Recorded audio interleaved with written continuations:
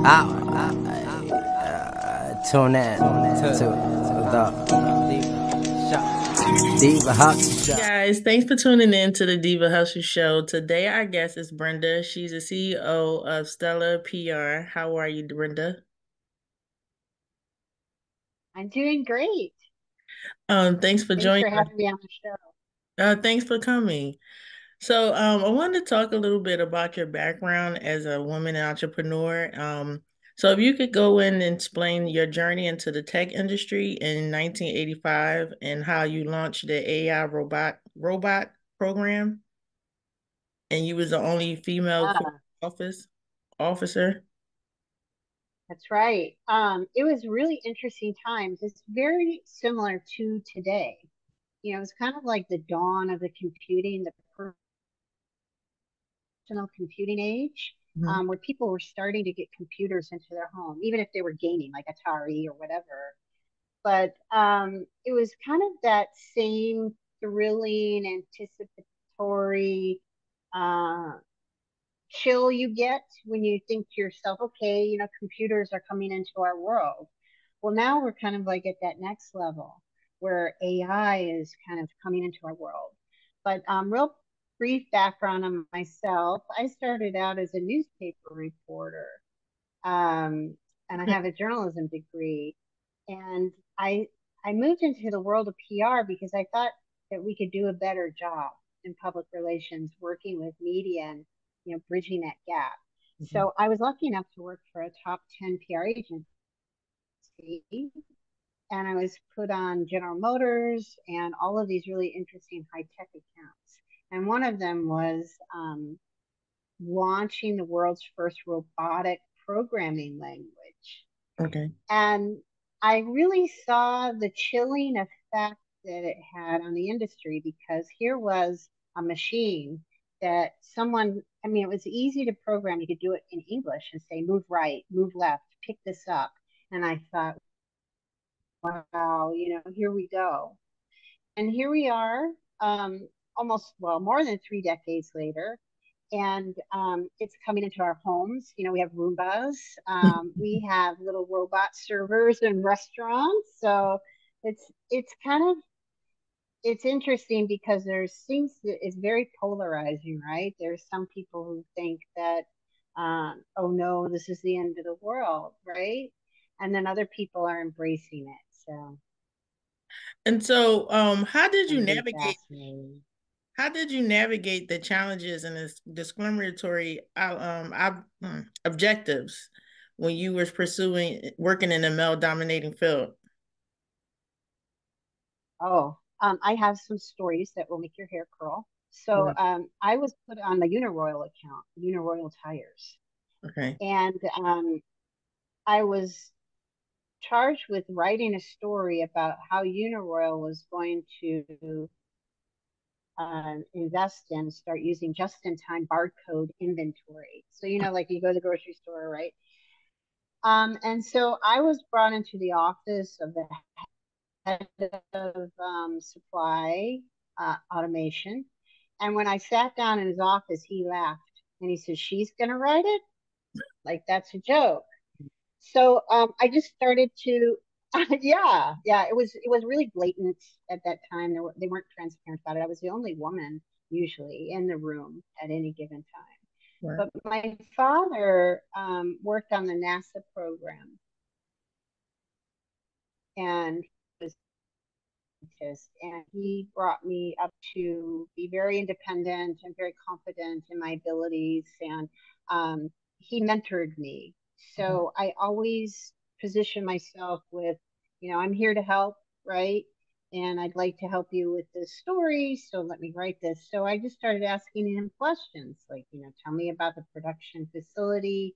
I know that production in tires is very very intense on quality control. So he was impressed. Mhm. So I won him over. But basically, I just ignored it, and just kept right on with my North Star of, how can I serve? How can I help? So that kind of kept me through all of the discriminatory kind of events that I went through. And what advice would you give to women that are looking to work in the technology field, and don't know how to navigate the male dominating field? What's really interesting is I'm shocked that I'm still having this conversation, right, with someone 30 years on. Yeah, In a way, that's disheartening, right. right? Because it's really about what you bring to the table, what you can offer. Shouldn't matter. Anything else shouldn't matter. Right. So I just assume that it doesn't, right? I just don't acknowledge that and I rise above it. And the way that I do that is I think to myself, I'm here for a reason. I was brought in because of my expertise, my experience, my education, and then I just act on that. And then if they have a problem with that, I can't do anything about that, right? But I've been lucky enough to work with people like Bill Gates and Mark Cuban, Okay. and yeah, some really and Steve Wozniak is a good friend. So I think no matter what field you're in, um, you know, I think if you enter a room from the point of view of I'm here to help, how can I help? Mhm. Um, I think that that kind of wins people over. Yeah. So that's my advice. And just keep plugging away, believe in yourself. That's what's most important. So tell us a little bit about Stellar PR. What are some of the services that you offer? We're a full service boutique public relations agency. We offer all of the boxes and PR. And we go a little beyond that as well. Because I've been a corporate officer and I've done funding rounds, we also assist with introductions into the VC world as well. And yeah, so we're kind of the a la carte menu, the Cheesecake Factory of PR, if you will. We have a lot of different activities on our menu. But I think what we bring to clients most of all is our experience and the context of having been in public relations in high tech for so long. And of course, our we have all of the heavy hitting influencers on speed dial, if you were. Right. So we're known and we have a reputation for just really being great storytellers and getting your brand and your message across in a way that's meaningful to the media as well. And so, as your opinion, when do you feel companies or let's say influencers should reach out to companies like Stellar, like your company, for PR services? Really, I think most people are a little late to go into considering public relations and those types of activities. The Okay. companies that I have worked with have been most successful start early with public relations. I'll give you an example. There was a husband and wife doctor team who had developed the first telemedicine platform. And this was 12 years ago, Okay. before even any of us thought about telemedicine, and they hired us right out of the gate. So we were able to really go out there and give their voice that thought leadership, because people had never even heard of telemedicine yet. Right. And they said, this is the first time I'm hearing of it. So anyway, so because they went early, they had that mind share, the majority mind share of telemedicine with their audience, which I think is really important. So, Right. kudos to them for recognizing that. Sometimes if you wait too late, your competitor or someone else has already, right, jumped into the game Right. and gotten a head start on that thought leadership. Yeah. And So you because can never be too, you go ahead, I'm you can sorry. never be too, you can never be too early, right? Yeah. Because I mean, I Yeah. feel like some businesses, they feel like, most of the time you'll see them, it's just a big launch that they're doing, a new product, or they're rebranding, or maybe it's a PR crisis. That's when they're like, we have to get someone in PR to clean this mess up. Um, what's your Right. yeah? What's your opinion on that? Yeah, I mean, there's this age-old story, and it still applies today. It's a little antiquated, but my mentor told me here's the difference between advertising, publicity, and public relations. So a circus is coming to town. So you want to promote it. So you put up posters, or on social media. Hey, circus is coming. And then publicity is, you do a stunt, like maybe you walk the elephant through town, and it's one of those. I guess you could say you could do TikTok, right? That kind of thing. Virtual. But public relations is when the elephant goes through, the mayor's prize rose garden, destroys it, and he comes out and he laughs about it. Mm-hmm. So that's the difference, is that when you are actively engaging with the media before something goes wrong, you've already established that trust, right? And that goodwill. So if something does happen, you have that to fall back on, right? Yeah. So I think that's why it's really important. Um, I have another good example of that. When I was at the Inc. 500 company I built, we were very successful. And I went to the other co-founders and I said, all right, you choose a charity, you choose a charity. It's time to give back to the community. Let's do good. We've been rewarded abundance, right? Let's go do good in the community.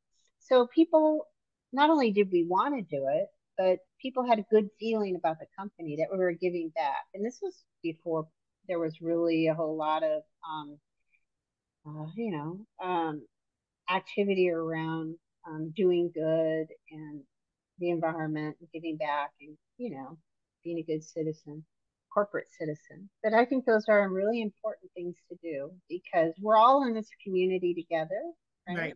Right. Yeah. So it was a little ahead of its time, but I was proud of that initiative that we did. So I know that earlier on you mentioned storytelling. The role of storytelling is important in public relation, right? So Yeah. how does that navigate when you're dealing with a client trying to reach their target market or target audience? Well, I think one of the most important things to do is to be closely engaged with the thought process around storytelling Mm-hmm. with the client. And we think like, we just say we're a sponge. Just tell us everything that's going on because a lot of times the client wouldn't consider something that they're doing important or Right. interesting. And you'd be really surprised how many times, we've had a client say, well, we didn't think to tell you that. Like, well, we're glad you did because this is of interest to the community. But it's also a two-way street. We're very close to the media. We know what's trending, what kind of themes and stories are coming down, the river here. Mm-hmm. So we'll go to client and we'll say, we're seeing an uptick in this type of a story or this trend. Are you think you do have a roadmap around any of that? So it's a constant process of collaboration and alignment. Wow. And so, as far as in public relations, I understand the field can be very competitive. So, how is Stellar public relations staying ahead of the competition? I think one of the things, and we never think that way, so maybe that's why. Um, we are always thinking, how can we best serve the client and the media and make a bridge between the two? So we're educating and informing the public, and also the company is successful in doing so. So I guess one of the things that we do is we run our public relations agency like a newsroom. So Okay. because I have that journalism background and the newsroom experience, I'm always thinking of ways that stories can align and opportunities can align with those stories so it best serves the public, the media, and the client. Okay. So it's kind of a balancing act, but it's an important one and it's a successful one. I have a really great example of that as well. I had a client who was in the business of preventing ransomware for companies. And right before COVID-19, one of their customers, a new customer, wanted to speed up the timeline to implementation. It was the largest hospital in New York because they didn't want to risk going down during COVID, because it would have been very bad. So they did so. And I thought to myself, well, if a bad actor would take down a hospital during COVID, they might go after Pfizer, who's trying to develop a vaccine. So I went to my friend at CNBC and I said, you guys need to do a story about this because I don't want the bad guys to think that nobody's watching this. Right. So let's do a story on how companies like Pfizer, they have to be protected against ransomware because they're doing important work that it will save lives. Right. So it ran on the front page of CNBC website. They interviewed the CEO of Pfizer. They interviewed my client about how to prevent ransomware. So really, we have a higher calling. We think in terms of, how can we prevent bad guys from winning? Right. Yeah. And we're lucky in that because of our success and our reputation, we get to work with like the most disruptive clients that are doing incredible, great things. So it really, it's exciting. And so, what do you see the upcoming trends, in your opinion? What do you see the upcoming trends or shifts in public relations going to be? Definitely scaling with AI is going to be the big one. I give PR webinars on how to implement and scale with AI because it can automate a lot of just runtime PR tasks. Everyone thinks PR is glamorous, but there's a lot of footwork to it. Right.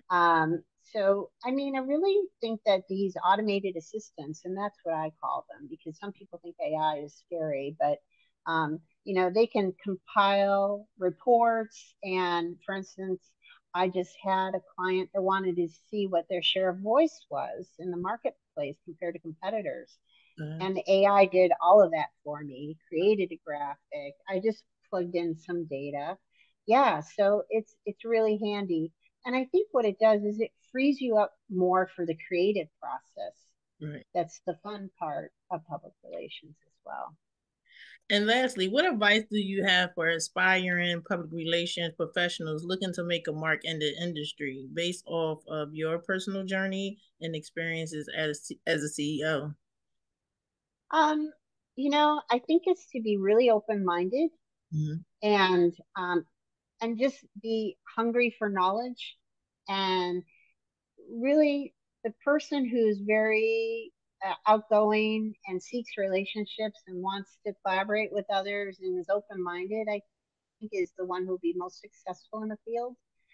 You have to have an insatiable curiosity for the world, right? And that will lead you to, your success for sure. And if people wanted to get in contact with you, what's the best way of getting in contact, to schedule a consultation or just to find out more about the webinars that you offer? Sure. I prefer my LinkedIn profile. Okay. And it's my first and last name, Brenda Christensen, and you'll find me. So that's the best way to get a hold of us. And it's really interesting because the whole world has gone through so many shifts, right? We had personal computing, and then we had social media, and now we have AI. So they're all merging together. And I think what's going to be really exciting for the future is for people to be open-minded and embrace, automated assistance and AI. And they're just going to open up the world for everyone. And I think democratize even further opportunities for everyone, no matter where you are in the world, right? You're right. Yeah, and for success too, right? There are stories of people who are using AI to be successful entrepreneurs, right? And that wasn't even possible a year ago. So. Yeah, I mean, even now, if you want a logo, there's an AI program for that. even like for me for podcasting, there's this one AI program where I can upload the video and they'll take the best parts of the interviews and I put those on social media. So, it's just I think you can't really listen to me. My opinion is you can't listen to the negative. Just try it yourself. You know what I mean? And see what Yes. works for you. And it's so fluid and open. Everyone has a different way of interacting with it, Right. right?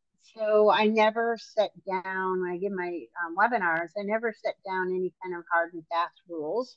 I say, well, this is how I interact with it, and I'm open to learning from others. There's another gal that was on the webinar, and she uses it for research, and it was just brilliant the way that she prompted it to bring in some research for insight when Right. in ways I would have never imagined. So And I yeah. love that you name your AI. I have to try that. Oh, yeah, I call it chatty. I say Okay. chatty.